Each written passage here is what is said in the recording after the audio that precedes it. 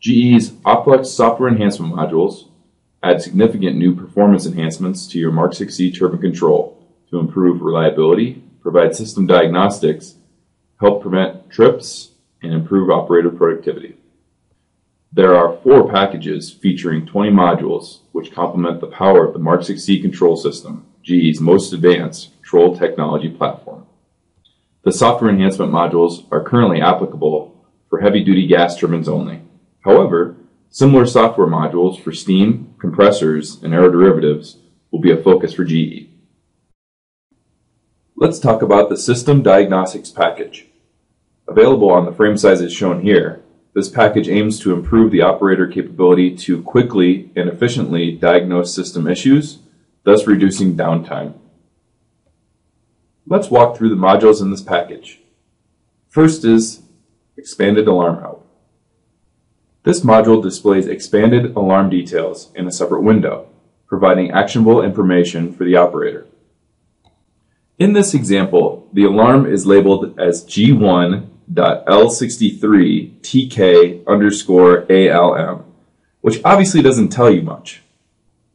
However, if you open the alarm viewer, we can see not only the description of the alarm, but also possible causes, recommended actions, and associated hardware. We can also see that a master reset is not required to reset the alarm.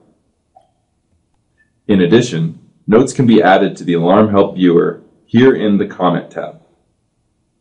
Having the ability to customize information provides enhanced troubleshooting for the operator in a more convenient, site-specific format than was previously available. Let's move on to the Online Piping and Instrumentation Drawing, or Online P&ID function. This module provides HMI screens based on the turbine system P&IDs. As you can see here, these screens enhance operational information through the use of graphics rather than text, clearly showing device status and dynamic representation of the turbine system. This allows for quicker response to alarms, trips, and failures. The next module in this package is the Swirl Chart function and graphic. This function will dynamically display the exhaust swirl. The swirl angle is the angle between measured exhaust gas temperature and combustor location. In other words, it's the angle between where the combustion can is located and where the hot gas is hitting the exhaust thermocouples due to the swirl of the hot combustion gases. This is a dynamic relationship that changes as the load of the unit increases due to the increased airflow. Knowing the swirl angle can help in troubleshooting combustion issues. It helps trace the source of the temperature anomaly to a single combustion can. Here you'll see an example of an issue with the combustion cans. Without this module, a technician has to disassemble each can individually to uncover a problem. Instead of doing all the cans, this module requires only 2 cans to be checked, saving time. Next, we have First Out Logic. The First Out Logic function, which occurs when the unit trips, provides a way for operators to quickly determine which Mark VI variable tripped the turbine.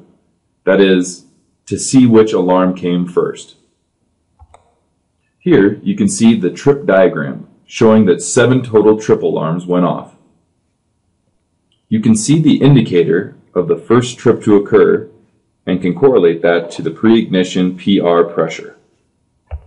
As the first alarm experienced, this was likely the cause of the trip, which will save the operator time in diagnosing the problem. Finally, we have the System Reset function. Unlike the Master Reset, which is a manual push button to reset many alarms all at once, the System Reset function clears the sequencing logic latch conditions and resets individual systems. When the turbine is running, the operator can reset systems without triggering a complete turbine trip. The System Reset function is only available for inlet bleed heat, steam injection for power augmentation, and wet low NOx injection, because these systems can fault and shut down without causing a trip or shutdown. The system resets are a subset of the master reset. Clicking the master reset will trigger all system resets, but clicking a system reset will not trigger a master reset. To get more information about GE's OpFlex software enhancement modules, contact your GE sales representative or visit our website.